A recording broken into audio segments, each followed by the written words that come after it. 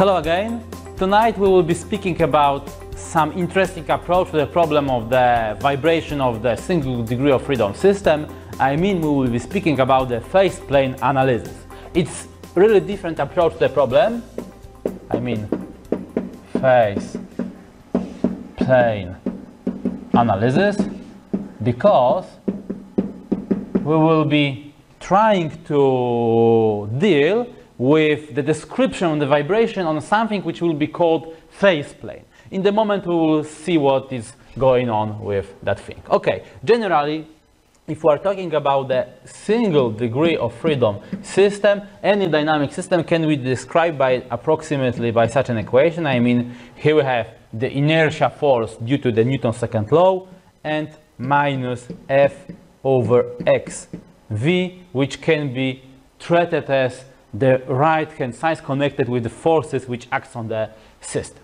Okay, and in general case, that function can depend on displacement, velocity, and time. But it's a lot of cases, interesting cases, where that function does not depend on time. I mean, here we have only the dependency, the relationship between the displacement and the velocity. And then we are able to introduce such a thing. I mean, because the solution of that system, it will be some function of t. I mean, the x dot, it will be v of t. If we will find the x of t, and if we will find the invert function which give us, let's say, some information, what is the t in the function of x, we will be able to put everything here and express the the v by such a formula. I mean, by some function of x of t.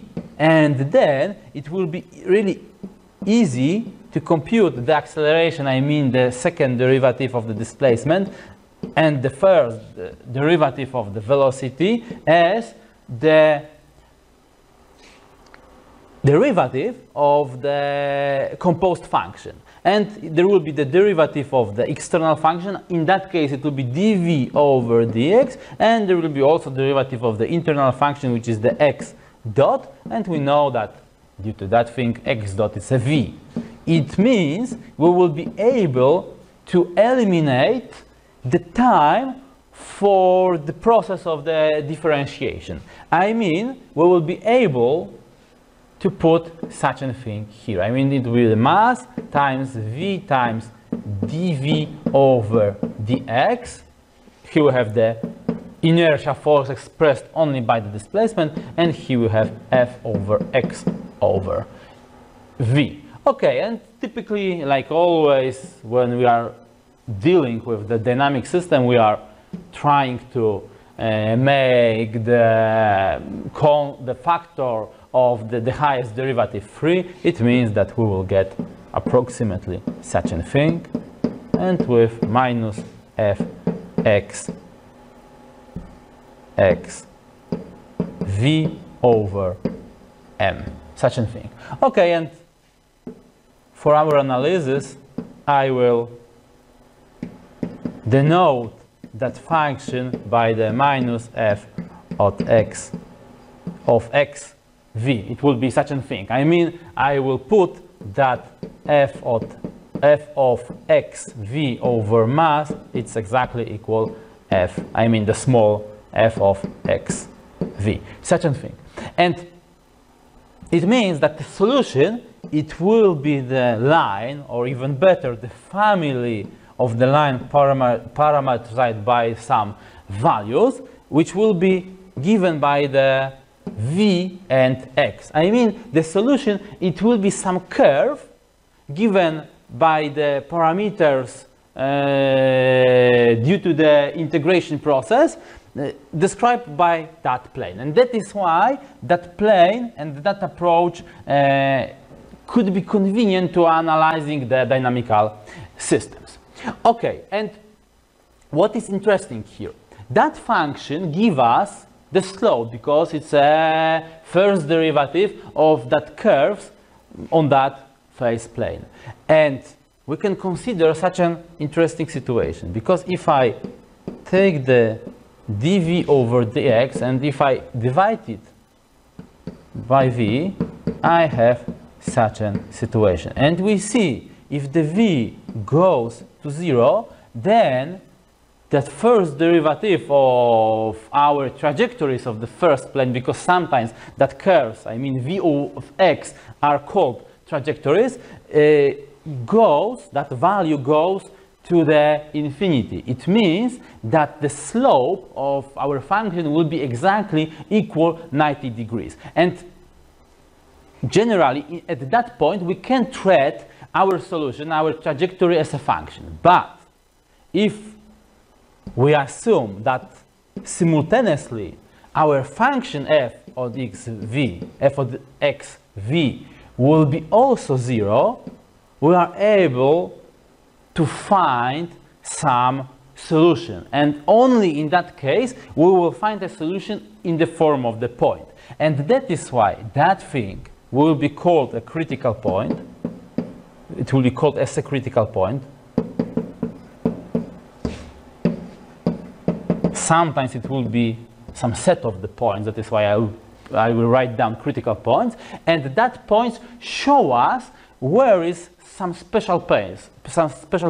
And from the physical point of view, we will be interpreting that thing that it's a, let's say, equilibrium point. And what is the condition to find the critical point? It will be situation where the v will be exactly equal 0, and the function f of x v, which is 0, will be 0.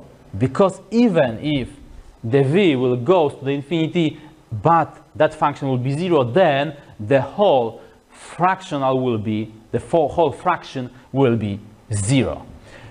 Okay, it means that here we have the condition for looking for the critical points. I mean, we have to take the right-hand side of our equation, and then we have to solve it due to the unknown parameter. Let's say I will denote it better. I mean, it will be x critical. Okay, let's consider the simple example of the pendulum. Okay, it will be such a thing. I mean, here we have the supported line with the mass at the end. It could be described by the angle of the rotation phi, and we know from the general mechanics that the equation of motion will be as follows. I mean, there will be the mass moment of inertia of that mass about the point of the fixation times angular acceleration of our case, and right-hand side can be treated as a moment which acts on the system, and in our case it will be mass times L times G, because everything is given in the gravity force, and there will be also the function sine phi, which give us the tangential component of the gravity force, which is here, because only the tangential component give us the here we have the mg, and that part which give us the motion will be mg times sine phi, of course with the minus, because it will be the restoring force. Okay, we are able to divide everything by ml squared to make the factor of the highest derivative 1, and as a result we have the minus g over L times sine phi. Okay, and firstly we can find the critical points.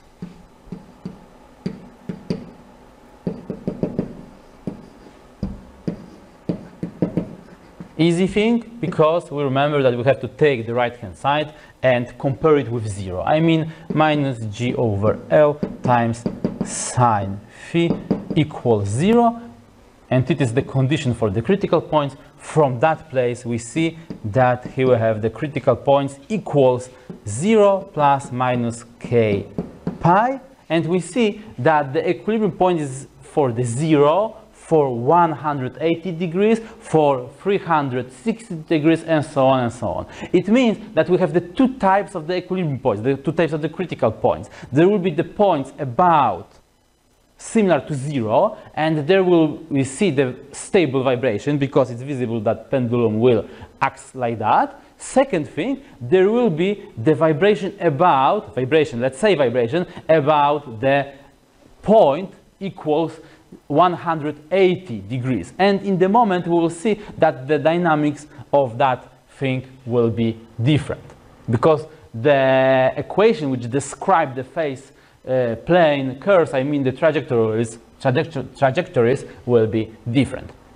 Okay, second step, let's find the solution. It's easy thing because if we have such an equation, I mean phi double dot minus G over L sine phi, we are able, like last time, introduce that the omega is phi dot, then omega dot, it's a d omega over d phi times phi dot, but due to that condition it will be omega times d omega over d phi, and we are able to put it here. I mean here we have the d omega times d omega d phi equals minus G over L sine phi.